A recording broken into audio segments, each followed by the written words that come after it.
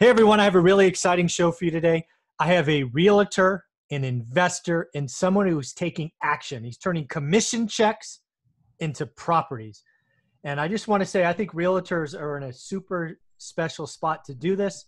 Not enough of you are. So let's welcome Omar to the show and we'll get into it. How you doing, Omar? Pretty good. How are you? Thank you for having me. I'm doing well, man. Thank you for reaching out. I think you have a special story. You're doing big things. And I just think more realtors need to do this. Before we get into the story, let's introduce Omar to my audience. You know, where you invest, what you do, how long you've been doing it, and we'll go from there. All right. Sounds good. Thank you again. And my name's Omar Alfaro. I am a broker. I'm an investor. I've been in the real estate business for 17 years. Started when I was relatively young. And I think I was 23. Okay. I was a bartender before at the MGM in Vegas. Nice. And I was doing that for a couple years. And, you know, obviously that lifestyle is pretty fun. I'm sure everybody can relate for sure. And decided to see, you know, hey, I needed a career. I didn't really know I was going to get into real estate whatsoever, but I just knew that I had a problem in Vegas. So, you know, 22, 23 years old, you have a good time. Oh yeah. You know the story. So then I ended up moving back to the high desert in Apple Valley, California. Yeah. And my parents owned a restaurant here and I wanted to plug in and I just needed a change. Sure. So they needed some help at the restaurant. So I came back and I was just a waiter, you know, waiter, waiting tables, not really knowing what I was doing, moved back in with the family, which was strange at 23. Ooh. And I was sitting at the bar at our restaurant. Somebody said, hey, you want to start selling real estate? And I said, I don't know how to do it, but what's going on? It's like sell houses, make commission checks. That's simple. That's simple. It was an old school broker. And, you know, he pretty much guided me through it. And then I passed the test. Yeah. He threw me in the snake's pit, which I like to say because they were about 55 years old and I was 23. And I was the youngest person there. So you can see what could happen, the old school mentality of real estate. So after that, 17 years fast forward, I sell a lot of homes, buy a bunch. And the real reason I started getting into understanding this real estate market some more is because, you know, all the realtors out there spend all their commission checks. Mm-hmm. And I didn't know like what I was going into, but I just knew that, hey, I want to make a bunch of money because that's attractive and make a bunch of commission checks. And that's what we initially did. And when I bought my first house at 24, I was like, hey, this is what people do. They buy homes and majority of all millionaires started in real estate, period. Yeah. And I was like, okay, I'm in the right field. I didn't know it still because my mindset wasn't clear on exactly what I wanted to accomplish. So then I started, you know, reaching out, listening, learning more because there was no training. There was no online Zoom. There was anything, you know, 17 years ago. So I was reading books and everybody said, get into real estate, get into real estate. So I was just a producer. I was doing 10, 15 deals a year. That's it. Mm-hmm. Nothing crazy. Yeah. And when this market crashed in 2006, 2007, I knew a lot of people that, you know, they refinanced all their properties, let them go. They had $800,000-900,000 worth of equity and some people lost, some people manipulated the system. Sure. And I saw that and I'm like, okay, all these people are buying these houses. I'm looking at their HUD ones and there's profits at the end. And this is how I started getting into flipping. I'm like, well, if this guy's just throwing lipstick on a pig, as everybody says, I could do it better and make probably more profit because I kind of knew the game. And I was like, okay, this is where I'm going to start, you know, focusing my attention. And I just got better at my skills, my mindset, and wanted to help more people because if you help more people, you end up getting what you want later. And that's what I did. Sold a lot of homes. I sell about 100 houses a year. Wow. Myself personally. And with my office and team, my small team, you know, we do about 200, 250. And fast forward now, I've got a good chunk of rental portfolio and flipped over 100 and some houses throughout my career. And yeah, I'm just wanting to learn more and hopefully I can bring some value to you guys. That's awesome. I love that story. You know, we're gonna go down this timeline together because I think more and more people need to realize where you've went through, right? And it's so interesting how today kind of mirrors what both of us went through when we started, right?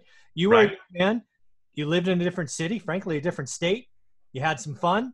You came home to help the family. You moved back in with your family. That's got to be a kick in the nuts. Yeah, for sure. And it was just some, fortuitous timing that an old school broker said, "Hey, you want to make a bunch of cash, kid?" And you're like, Yep. "Yeah." So I'm curious, how long did it go from that first conversation to you left the restaurant? I never left the restaurant. And the reason being is because when you're a brand new agent, you don't have a database. You don't have people to talk to. Exactly. That broker gave me a telephone book and says, "Here, call people to see if they want to buy or sell." Yeah, congratulations! I got a book with thousands of contacts in it for you. Exactly, and it's like, are you serious? So I just started calling, no scripts. Hey, this is Omar, and whatever company I was at before. Are you looking to buy or sell real estate? Yeah. Literally, that's all I would say, all day, every day. And then I started understanding, like, hey, I want to develop more conversations with people. So when I was waiting tables, because realtors don't start making a bunch of money right away. No. Some realtors don't make no money for the first 2 years because they don't know what they're doing. Yeah. And I just took all of my guests that I was waiting tables on, and I would give them my business card. There you go. Every single check I would write out for them. Here you go if you know anybody that's looking to sell or buy. There you go. Every single one. I put them in the little folder. Yeah. And that's how I literally started, and I got some people referring me, and it was very minimal. Hey, more than zero. Very true. Yeah. Conversations help that to scale for sure. So when you got your first commission check, how long after that first conversation? It was a land deal. Okay. It was a $300,000 land deal that I double-ended. All right. So you put 12 grand in your pocket, 15? It was a 10% commission. Oh, okay. All right. So I was hooked, just like Vegas hooks you when you win. Yeah. It's always this easy. Exactly. Right. So it was a double-end deal. It was a tentative track map. I did sell like nothing but land initially because I didn't know about houses too much. Okay. So I just sold land. And it was a 10% deal. I double-ended it, and I was at a 60% split. Okay. So it was, a good 20 grand or something, 18,000. 18 grand. All right. Yeah. So again, how long was it? 6 months, 9 months, a year? That was probably a good, 6-7 months. Yeah. And again, I'm doing all of this because people need to realize a lot of people get attracted to commission-based sales because they see the carrot. They don't realize the investment, i.e. you had to find a way to network. You had a day job. The day job paid your bills, allowed you to live a life, go to the movies, date some girls, whatever you want. But you were constantly building top of funnel, right? Right. By putting your card in there. And this ought to be interesting. What'd you do with that first 18 grand? What'd you go do? What stupid thing did you do? Because at that point, I hadn't bought a house yet. Okay. I bought my first house at 24. I was licensed at 23. Okay. And that was November of that year when I was 23. So I took it, and I bought some rims for my car. We always do that, right? We just blow it. Yeah, I blew it. I did keep about $5 grand only. I don't know where the other money came. But then my dad was forcing me, hey, you got to buy a house, Mijo. You got to buy a house. Right. I said, okay. So at that time, the market hadn't taken off yet, which was cool. Yeah. And I bought my first house for $150K. And that's in California, right? The Inland Empire, or in Apple Valley, California, which is about 35 minutes, 40 minutes of Rancho Cucamonga. There you go. Okay. Very cool. All right. So this must be like 2004-ish. 2004. Ish. Yeah. 3, 4. Yeah. Yeah. Because that's right where you said it hadn't taken off yet. I'm like, I know exactly what period this is. Yeah. I've been there. So, okay, you move it. So you're out of the house now. This is your house. You move. Yep. It's not a rental. It's yours. No, my home. Yeah. Okay. Very cool. Still working at the restaurant? Yeah, still, because it was literally, I don't know how my dad did this, but he's like, hey, Mijo, there's this one house. You got to buy it. And I went and checked it out. I'm like, oh yeah, this is cool. This is perfect. 2 minutes from the restaurant. Of course he did. So So what happens? Yeah, I'm at my house. I got a roommate to pay my mortgage payment because this is back in the day with an 80-20 loan. Oh, there you go. 80% first, 20% second. Okay. Stated income. I didn't make any money. I just stated I made money. Nice. Right? Yeah, I remember. Just to get this deal. Yeah. And yeah, literally 2 minutes, and I was still working the bar shift at nighttime. I loved it because that's what was in me. I knew the hospitality business for so long that I wanted to make sure I took care of more guests. Yeah, of course. You know? Yeah. That makes total sense. All right. So now you have a house. You're still working what I'll call your day job. It was the night job, but you had a day you had a responsibility. You're still building your funnel. You have proof it works, right? You've cashed a check, at least one, if not more. Yeah. When does that first kind of rotation build? So the market's probably rising. I'm guessing you start selling a lot more stuff 05, 06, I'm guessing? Yeah.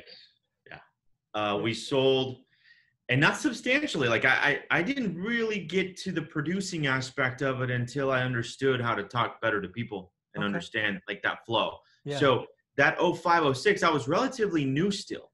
Yeah. Okay. Only 2-3 years in. And right now people in this business with technology, everybody seems to get it faster, right? Yeah. But back then it was just a little bit slower. Sure. And it was more grinding, more door knocking, more this, more that. So in 05, 06, yeah, you breathed and you could sell a property. Kind of like right now. Yeah, exactly. Again, it is so scary how today is similar to that period. So similar. Yeah. And people that shouldn't have been in the business are in the business. And, McDonald's employees are getting the real estate licenses and they're selling real estate. Happen again. Yep. That's the scary part. Yep. So it was a good, I don't know.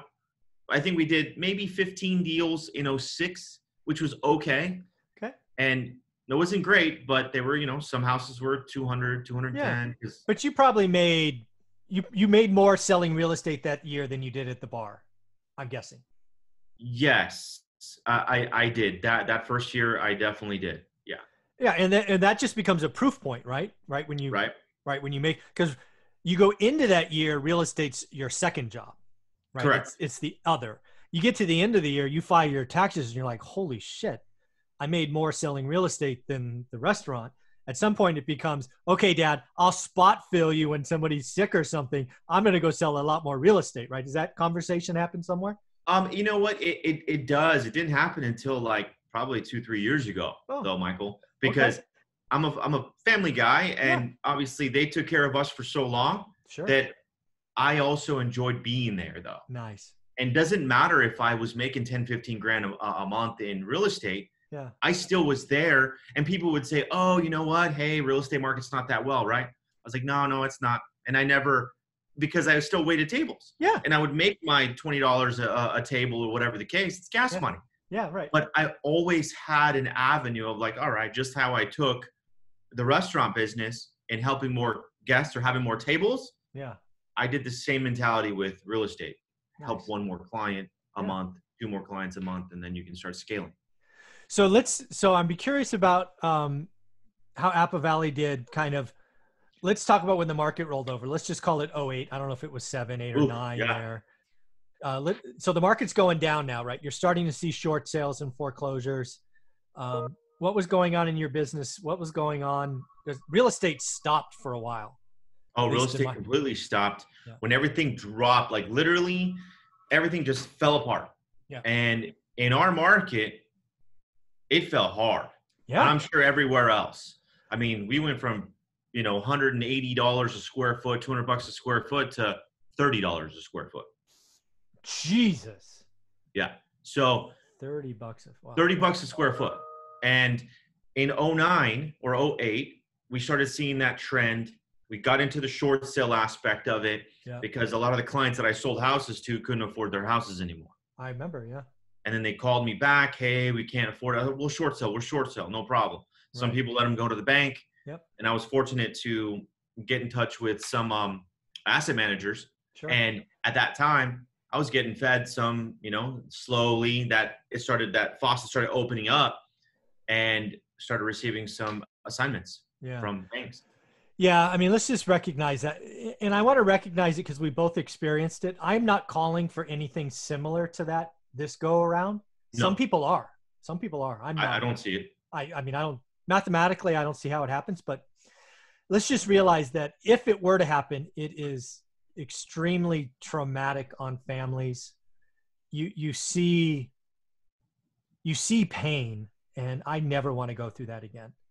It was not a fun couple. I mean, it was very profitable, but as a human being, it was painful.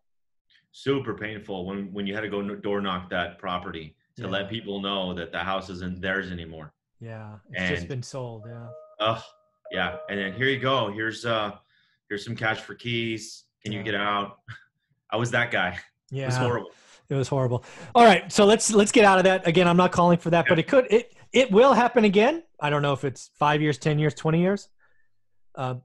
Crazy. It was all crazy lending, right? That did it. But when did your business change from earning commission checks and buying toys like Rems to, you know what? I can start being like the rich, buying assets, right? The rich, the millionaires hold it in real estate, either earned it or hold it in real estate. When did that mental shift, or what was it that caused that for you? As a matter of fact, it was one of my own assignments that I received from a bank. Okay. It was a house that they wanted $90,000 for at the time. All right. And then we started lowering it because nobody was buying it.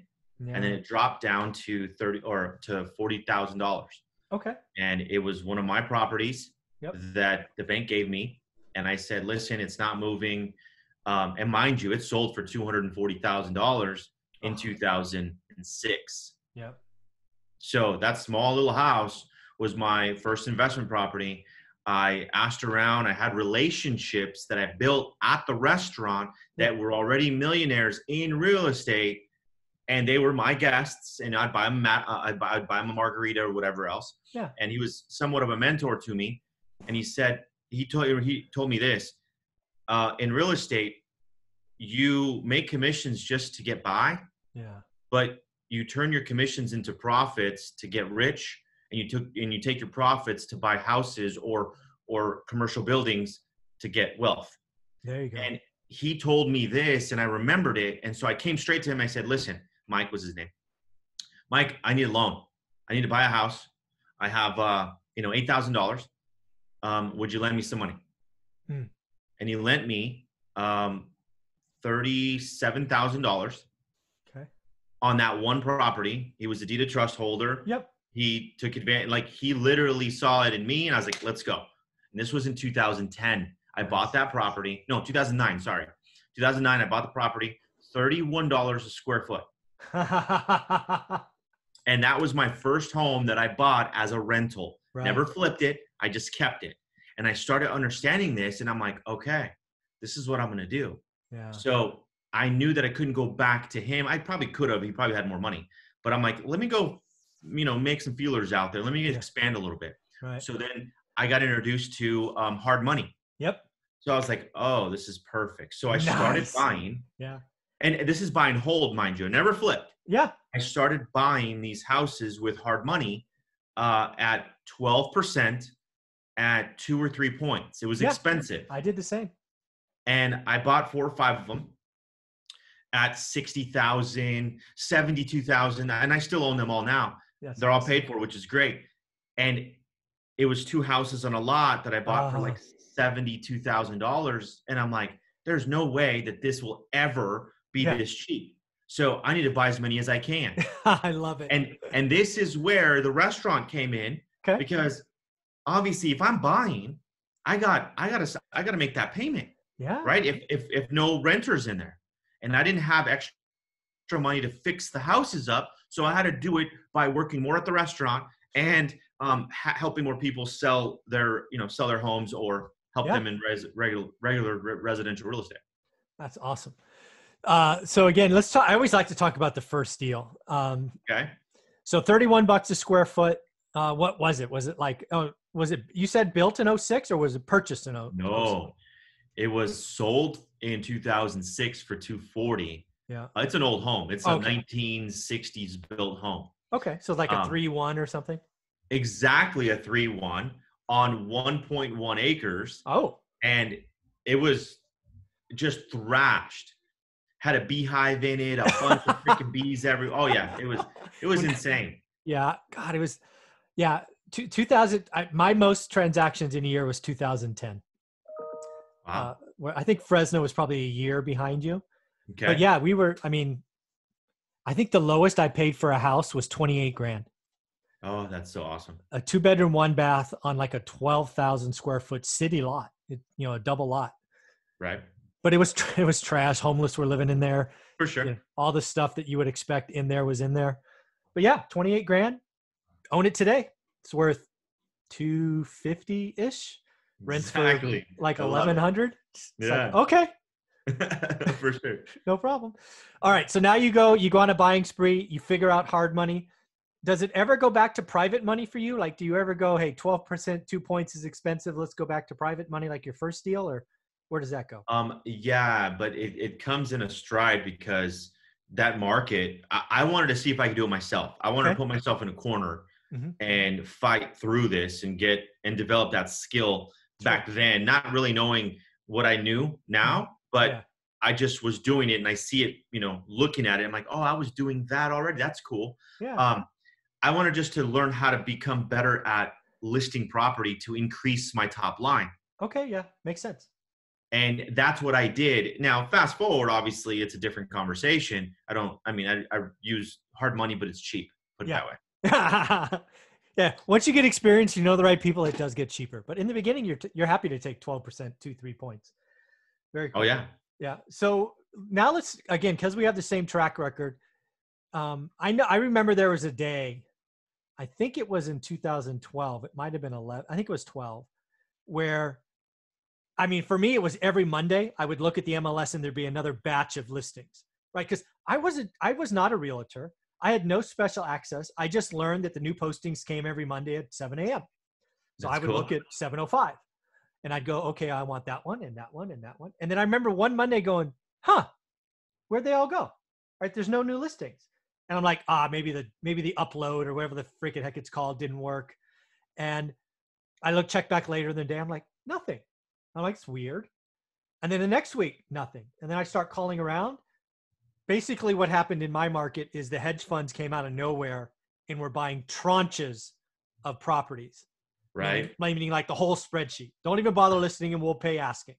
Did that happen in your market? Just like overnight it changed? Not overnight, no. Okay. But all the hedge funds people were buying bulk. Yeah, it was weird. They were definitely a different buying time, bulk. right? Yeah.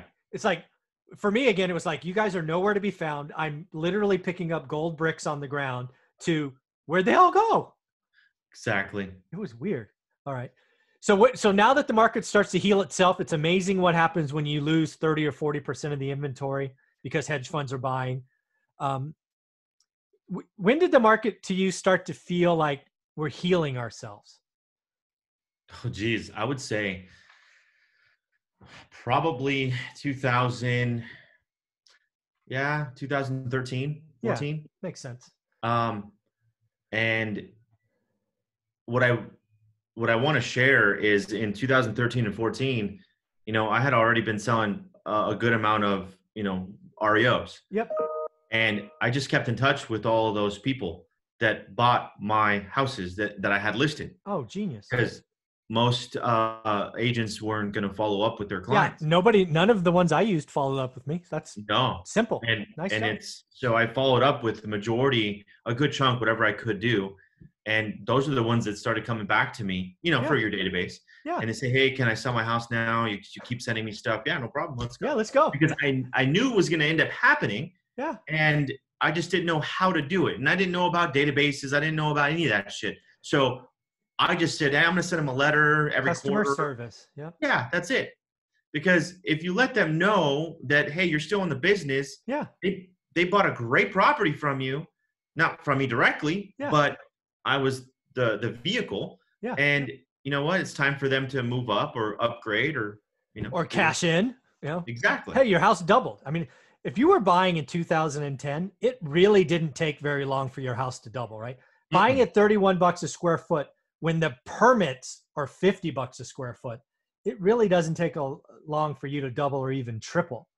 Yeah. So I remember there were a bunch of people that were buying in 2010 with me.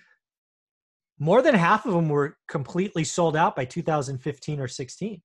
Like they had nothing left. I'm like, whoa, that was a mistake.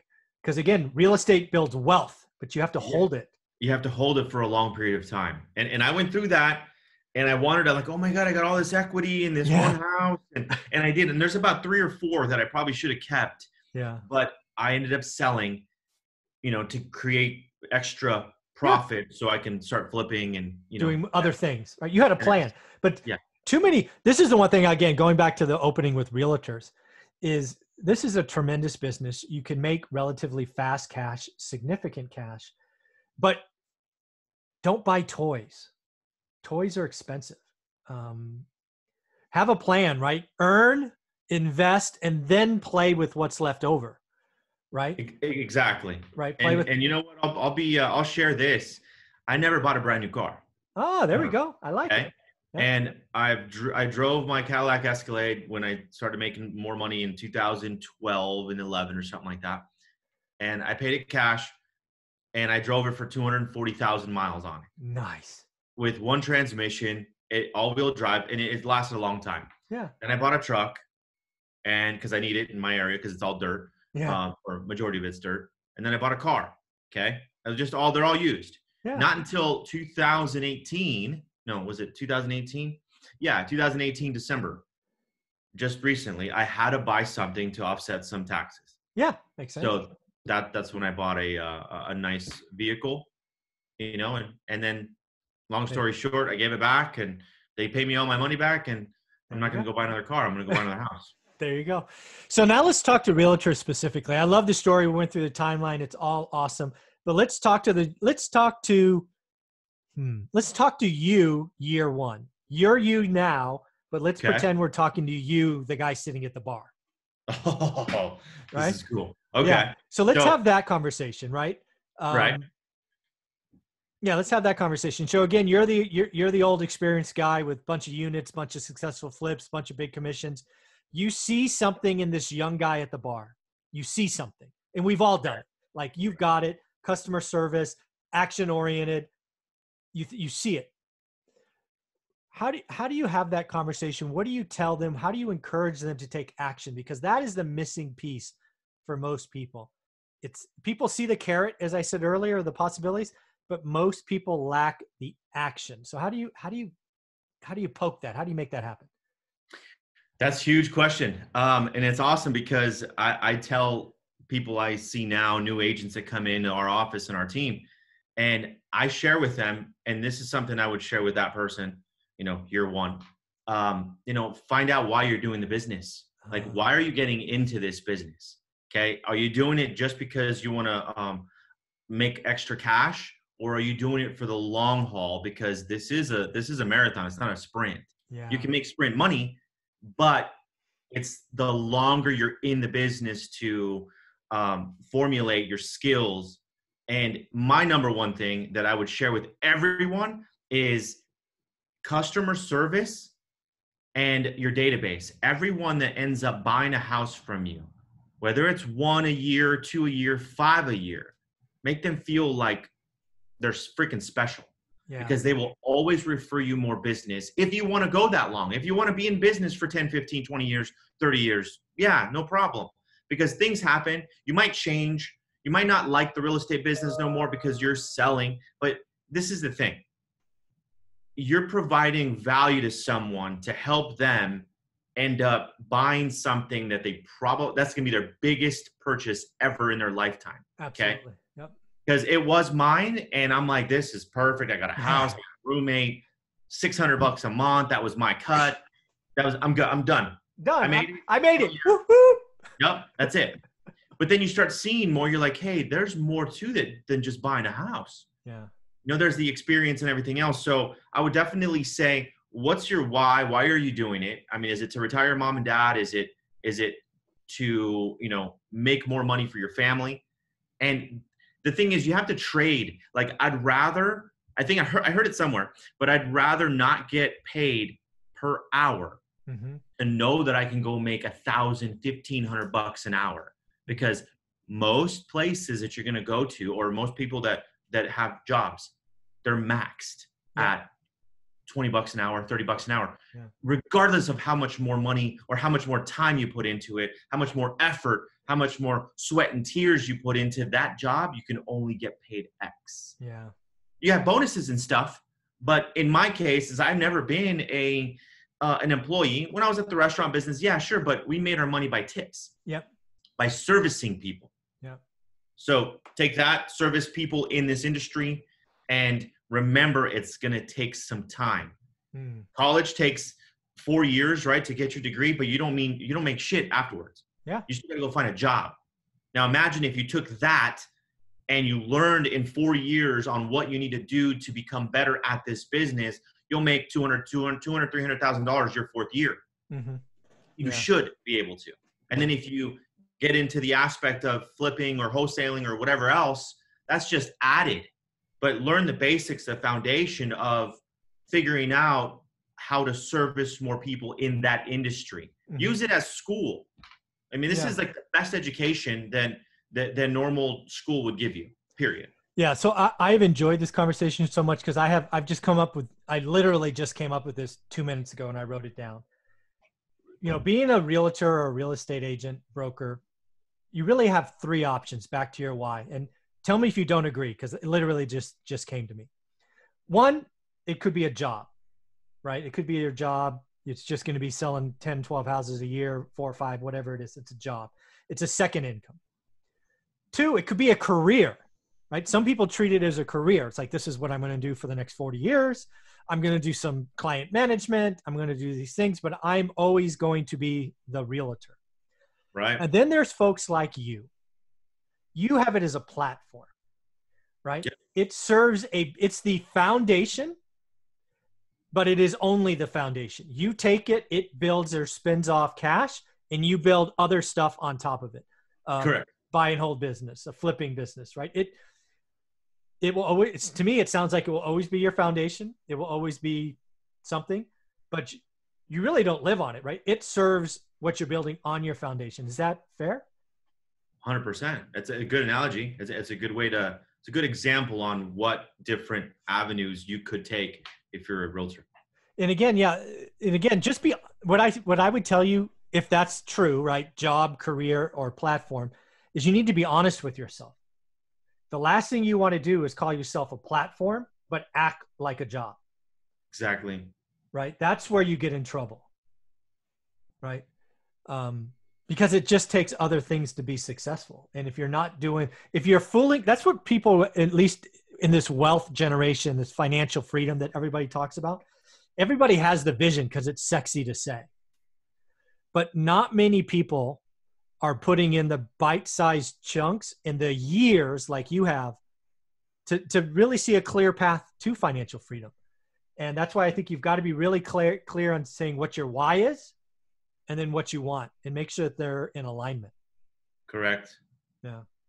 100%. All right. So now we're talking to you at the table. I want to go back to this and just see how much fun it gets.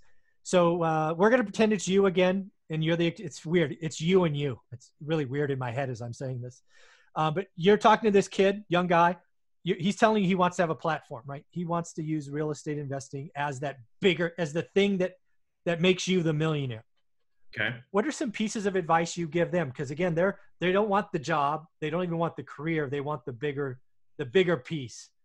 What kind of stuff do you tell them to start getting on right now? Number one is know your market. There you go. For sure. I mean, everybody has different markets, mm-hmm. And I would say develop your skills so quickly that even a veteran will lose against you, because the veteran thinks that it's just coming to him automatically. Right. When then there's this kid that's learning and practicing and practicing and practicing and practicing mm-hmm. to get better in front of sellers and buyers. Mm-hmm. All these veterans I see, they've been doing the business a long time. Yeah. But have a conversation with them and see toe to toe on like not a canned listing presentation or a canned buyer presentation either, but to see how well they react to a rebuttal. Yeah. That's the difference. It's like, get so good at understanding people and what they're going to be saying, know it before they're going to say it to you. So you already know what to say and remove that little jab, because it's a jab. It's not a knockout punch. No, yes. It's just a jab. So remove it, block it. Yeah. And then, and then it opens up, because their hands are going to fall, and that's when they sign the contract. Yeah. You know what I would tell someone? Again, this may be too ambitious for a 20-year-old or 23-year-old, but this is what I would tell them. I would tell them, again, if you want to make it this platform and you want to be in the top 100, 200, 1,000, depending on how big your city is, investors, you should spend a year trying to figure out who the top 50 or 100 are, because it's not that hard to figure it out. And then I would do everything I could to find a way to have service to them, right? For example, somebody found me somehow, some way, some new rookie agent in Fresno, California. What I would do for a guy like me, who you can clearly see doesn't live there, is I would drive by 7, 8, 9 of my properties, take pictures, take notes, and I would send it to me with an introductory email, or even print them out and mail the damn thing. You want to get me to call you back? Do something for me unexpectedly. Be of service. Smart. I'm going to give you a lunch for that, right? For sure. Right? And value. Oh yeah, dude, I'm going to reciprocate in kind and over the top. Believe me, right? So I would go out of my way that first year. I would tell me, right? I'd say, all right, Zuber, because we're like that, Zuber. I want you to come back to me once a month or once every 90 days with a list of 15 of the top 100 folks that you've met with. Go figure it out. Because the reason you want to do that as a platform is if you can get in that circle, it opens up. It's just rain, right? So that's probably what I would do.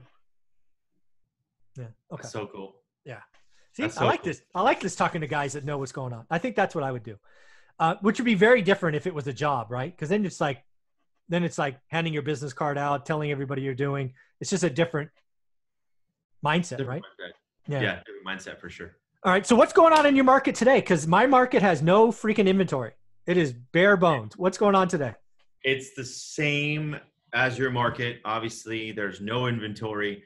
Tons of offers on all of our listings. Tons of offers. Like, give me an example. Like, one of your listings you threw out at X and it went for X what? X plus? One of my listings I threw out at $349.9. It was decent, cool. We got, I don't know, 17, 18 offers. I'm sorry to interrupt with my laughter. So you got 17 offers at 350 rounding. What did it end up going for? 400.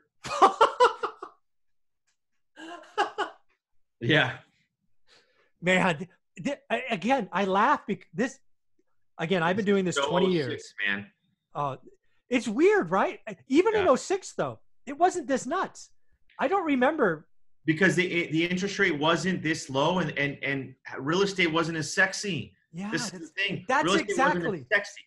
And it is now coming back. Everybody wants to everybody wants to buy houses. Yeah, everybody wants to upgrade. They want to sell their property down the hill and come up here. And it wasn't as sexy as it was back then. Now everybody seems to qualify for a property nowadays, because obviously, that trajectory has happened the last, 7-8 years. So yeah, it's weird. Again, 20 years myself, yourself 17. I have never I'll see if this is true in your market. My market, I've never seen it so dominated by owner occupants. Even in 06, it was about 60-40. And it was owner occupants were 60, investors were 40. Today it's like 90-10. Everyone's buying a home to stay. Yeah, it's weird. Owner occupied. You said it. Yep. Yeah, and again, I'm a simple person, right? So if that's what's going on today, owner occupants are dominating the market. I am buying every piece of junk that doesn't qualify FHA, 100%. Fixing it up and selling it to an FHA buyer. Does that make sense? Yep. Makes complete sense. Man. So I'm doing the same thing. Same thing. I'm trying to get any ugly house. Yeah. I don't care how it looks. Let's go. I'll make it look great and FHA away. Yeah, how long do you think this can last? Because again, 20 years experience, never been this dominant. There's two things that are going to fix this. Either prices are going to go up so high that it's unaffordable again. Okay. Possible. Right. I don't know. It's possible. Or at some point next year, inventory is going to come back on the market. We have so many people staying put. It's no inventory. The thing is, the people that are staying put are waiting. Yeah. So, and the thing is, and there's all this stuff that's behind that we don't see yet. Yeah. And then as the builders start building more houses, yeah, they're going to supply the demand, but at a different price point. It'll be up here. Yes. So what's that going to do to the retail side? It's going to pull it up. Oh my God. It literally, like, I want to keep everything. Yeah. At the same time, I don't, because it's like, oh my gosh, it's never hit this number. That house, funny story, that house I bought for 40 grand, right now, I could probably get 230K for it. And it's paid me a great number of, it's been rented for 11 years. Yeah. That's amazing. So it's like, do I sell it at what it was in 2006? Or do I just keep it again and just keep that cash flow and then wait for it to hit 300K? Who knows? Yeah. I don't know. I don't know if California Association of Realtor does the affordability index for Apple Valley, because it might be too small. No, Apple Valley, Hesperia, it's called the High Desert. Okay, High Desert. So it does it for the High Desert, yeah. Yes, as a whole. And I think we're I think we jumped up to about 289. Yeah, so that's the median. But do yourself a favor. Go back and look at what's called the affordability index. Okay. Because again, I'll just give you Fresno's number. I'm going to guess they're similar. So we're coming out like 03, 04. Fresno's affordability is like 48, 47, which means half the people can buy the average home. That's a safe market. Right. Right at the peak, like 08, it gets down under 20. So that's when you get funny lending, right? We're doing liar loans and right, all that stuff. So the reason I bring that up, and you should go check it out, because right now in my market of Fresno, it's actually 50. So it's better than it was in 04, 05, but it's all because of interest rates. Right. So even though the median is 50K higher, the payments are lower than 06. So what I'm going to do is wait for the affordability to get to like 20, which means prices could go up 40%. Then I'll sell. And they will. Yeah. It could go for a couple years. I've never seen this, man. It is wacky. And it's scary, but then it's like you want to sell, but then you want to keep, because it's like, what if it goes up another 10%? Well, again, so that's why I'm telling you, go back and look at affordability, right? So for me, I'll sell every problem house at 20. Okay. And I will sell every single house I own at 15. If Fresno 50% affordability, you'll sell every single house. Every single house, 15. I'm writing this down because this is something where at 20%, I'll sell the problem. Okay. 15, everything goes. Now, I'm not saying houses will get that unaffordable. I'm just saying if they ever do, they're gone. And this takes care of the, do I sell, do I not sell? I just use the affordability index. Comes out once a month. And the beauty in California is you can go back and look at it for 30 years. So go back and look at the High Desert, and you'll see the affordability index do this, right? Waves. Right. And when I want to sell when affordability is low, and I want to buy when it's high. And in my market, it screams 20, be concerned. And if it gets to 15, every house I own is gone. Everyone. Because you can't make that money anymore. No, you can't. It tells you that you're basically lending to every deadbeat that's left. That's what that means. So I'll just wait. Could it go lower? Sure. But history says, you can go back and look at the chart. It will come back. 15%. And I'm going to put this on my wall so I see it every single day, because and I'm just going to keep buying. If it's at 30, 40% affordability. Yeah, it's fine. You're safe. Buying everything. Yeah. Because again, the affordability index is made of 3 variables. Interest rate, which is roughly half of what it was in 06. Right. Price is up like 20% from 06 or 10%. But again, interest rate's a bigger thing. And then average income, right? Average income in the High Desert is probably a little higher than it was in 06. But it's the collection. Yeah, just a little. It's the collection of those 3 variables that drive affordability. So could income go down by half? Not likely. Could prices go up by 50%? Yeah. What time? Don't know. The big one is interest rates, right? Could interest rates shoot up? They could. I don't think they're likely. The Fed's on record saying not for years. So I think we got years of appreciation ahead of us. If that's the case, then yeah, I'm keeping everything. Yeah, look at the numbers. So I don't know high desert, but go spend 10 minutes. Go get the high desert from like 2000 to 2020 and just see how the index changes. Okay, that's good. Appreciate that, Michael. Thank you. You got That's Omar. big. You got it. Omar. Any way people can follow you, reach out to you if they want to buy something? How can they get a hold of you? Yeah, go ahead and follow me on Instagram. It's Omar _ Alfaro. So I probably should have put it in my tagline there, but I don't know if I could rename myself. I'll I list it can as actually. the first line. I'm gonna do that now. Oh, good. And there it is. There you go. I will make that as your first line on.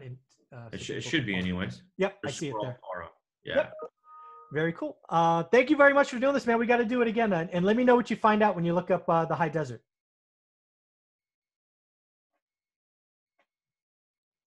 I will, Michael. Thank you so much for it as well. Because I really did. I appreciate you. You got it, brother.